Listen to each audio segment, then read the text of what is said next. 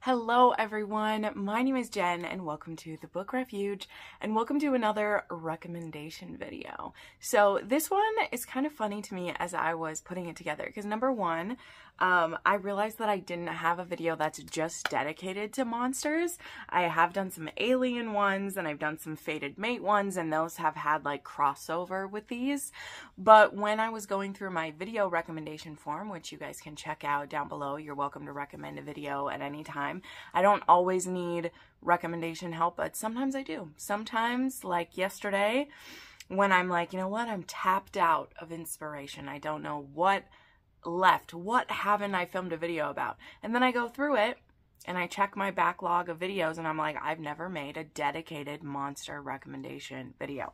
Also, part of the reason I hadn't is that I think some of my friends have done many more extensive videos on this than me.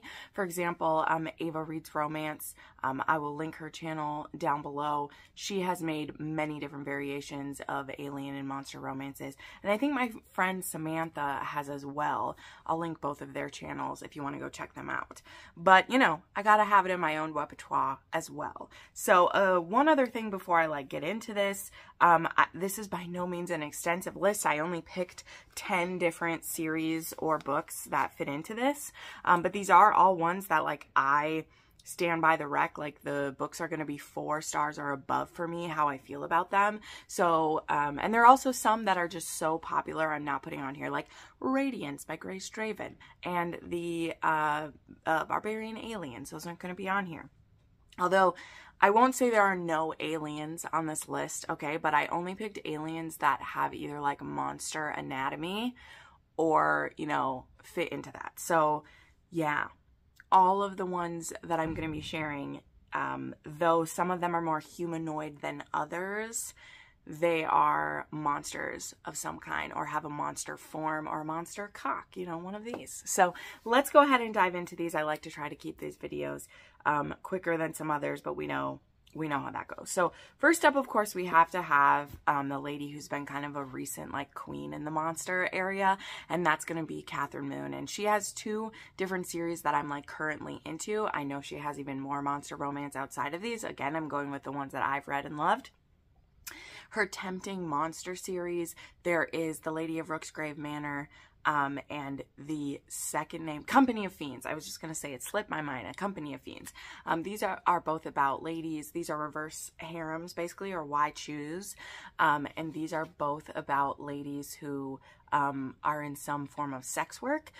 The first one, the heroine, she basically, she becomes a monster mistress type of thing, and then ends up building her own, fulfilling family of monsters that she's not going to have a revolving door of them. She's going to have a group that they're her men. And then the other one are heroine in A Company of Fiends. She is kind of a performer at this theater where there is performing mixed with monster fucking, and people can come and watch. And she falls for both some of her fellow colleagues that she works with there, as well as some a patron who begins coming, and a few other people as well. I very much enjoyed A Company of Fiends, and I'm looking forward to Something of Kings, I think is the third one. That's supposed to be coming soon. Very excited. And then another recent-ish release by Catherine Moon that I honestly, I really loved this was Games with the Orc. And this one is so cute. I even have some art right now because I did just get my fancy version from, is this one too spicy? No, it's not too spicy. From Renegade Romance, and I adore it. They're just so cute. I love them. I love them. And this one is this girl named Sunny, and she spent her life kind of hiding from who she really is. And when she ends a relationship that isn't, you know, everything she wants it to be, she goes ahead and checks out the Monster Smash Agency, where she's able to find an orc to see to all her fantasy dreams. And this is them two experimenting and doing fun, sexy things together for a whole week, and then finding that they maybe want to see each other after that, which I thought was super cute. So I highly recommend this one. Then recently I actually read Luxuria by Colette Rhodes. This is going to be book 1 in a series, and this is actually an arranged marriage between a human hunter, and hunter is kind of like a breed of people, and our hero is a shade. And so there's this truce kind of being struck between the hunters and the shades, and the shades actually feed off of fear. But when he takes his hunter wife, he realizes he doesn't actually want her to be afraid of him. And she's actually, it is her greatest desire to be a monster fucker. Like, honestly, she's had dreams since she was having her sexual awakening that she would like to be fucked by a monster. And then she gets her monster husband, and he doesn't want to hurt her or scare her. And so they have a bit of miscommunication in the beginning until she finally kind of like kicks him into gear and is like, hey man, I'm into this. I'm into this a whole lot. And there are a lot of revelations that come from these two wanting to fuck each other, which I won't spoil for you because I thought they were pretty clever and I really enjoyed this. I do want to read the next book in this series for sure. Then we have Lillian Lark. Now, it's kind of funny because her series has like multiple names, because on the book itself, they're called the Bathhouse Monster Romances, but the series on Goodreads is called Monstrous Matches. So like there's 2 different names for it, but they basically all revolve around this bathhouse that has like a matchmaking witch who works there. And the first book in the series, Stalked by the Kraken, is like about her. And then there are full-length novels in that series, including, let me see if it's listed in the back here because I just forgot the names of them. Oh, shucks. Does she not have it listed? Oh, Lillian, why would you do that to me? I want a list of them. I should have wrote it down. I apologize. I know there's Entranced by the Basilisk, which I really, really loved. That one was an MMF. And then the 2 that I have are 2 of the novellas included in it, which is Found by the Lake Monster and Ensnared by the Werewolf. And all the books in the series, like I said, have to do with finding your fated mate, but also like there is the matchmaking witch who kind of like helps it happen. And I've loved all these. Lillian Lark writes very sweet heroes, but there is also lots of fun kinks in them. Like there's breeding kinks and there's knotting and there's, I mean, there's sexy good times. So I'm very much enjoying what Lillian Lark has written. And I can't wait for more from her. Then, of course, we have C.M. Nascosta, and I really want to read her historical that has, like, I think she wrote The Marble Marquis. I just have not had time. I'm so far behind on some other things. But I'm actually not recommending the first Cambric Creek because it didn't work for me. It did not. I'm sorry. The Milking Farm, it was not for Jenn. It was not for Jenn.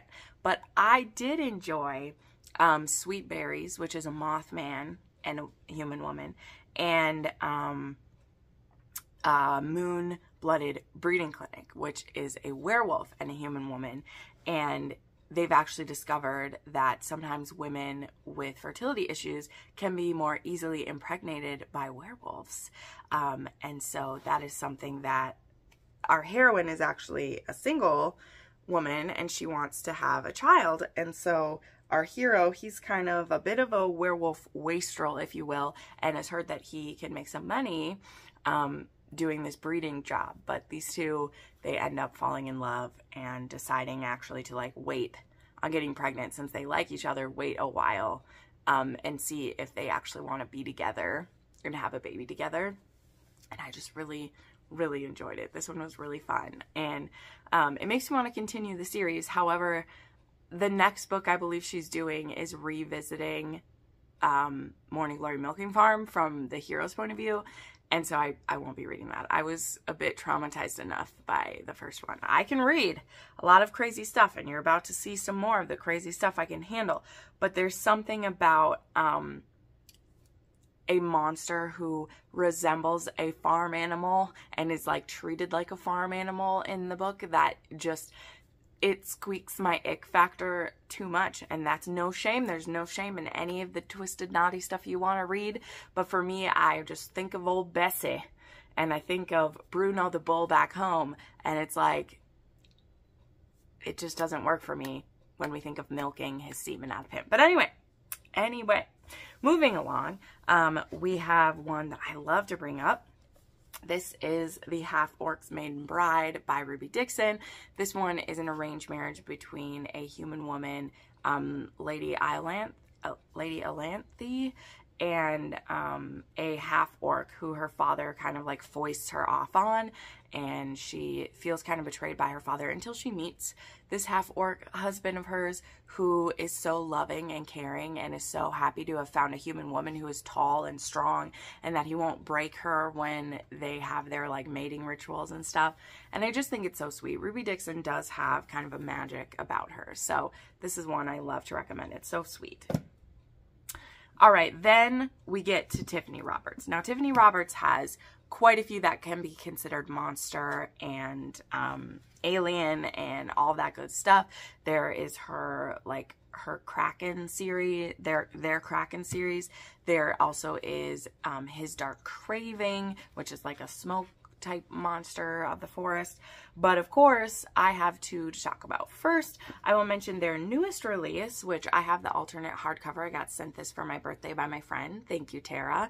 And this one is actually an incubus, so he's like part fae. He has wings, he has a pierced dick. His dick is also like super magical, and he feeds off of women's pleasure. Well, I guess it doesn't just have to be women, but he's interested in women, so women's pleasure for the most part, until he accidentally in a one-night stand stumbles across his mate, which puts him in kind of a dangerous position, because something he didn't know is that when you find your mate, they're the only one that you can feed from anymore. And so now he has to convince this human woman who did have a one-night stand with him but isn't too interested in future one-night stands. He needs to convince her to want to be with him so that he can be fed, because he can't feed from anyone else now. So this one was super hot, super fun.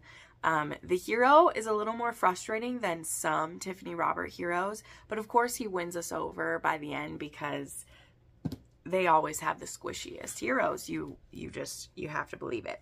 And then of course, the most monstrous of their creatures, in my opinion, is of course the Spider's Mate trilogy.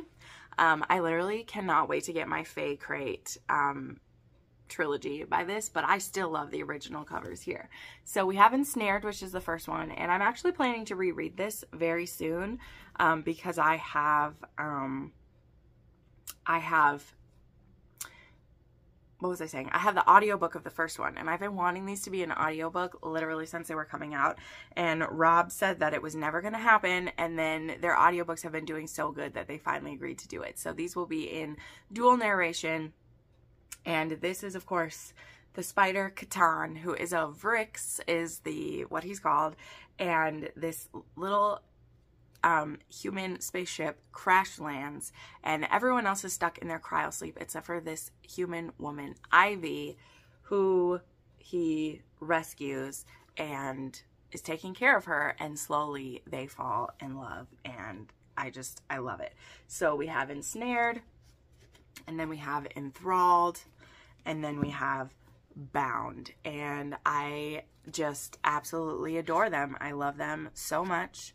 And I just want everyone to read these books, okay? This is some of my favorite romance, like, irrespective of it being monster or it being kinky or weird. Like, Catan and Ivy are just absolutely beautiful. The things that he calls her, his heart's thread, his, like, heart's beat, like, it's so perfect. It's so perfect. I love them. I love them. I love them.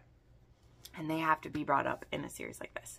Okay, just two more kind of series to talk about. So also, because it straight up is called Monstrous, we have to talk about Lily Mayne. She has currently 7 books out in this Monstrous series, but I just grabbed the 2. So it starts with Soul Eater, and then there's Eden. And Soul Eater, he is this...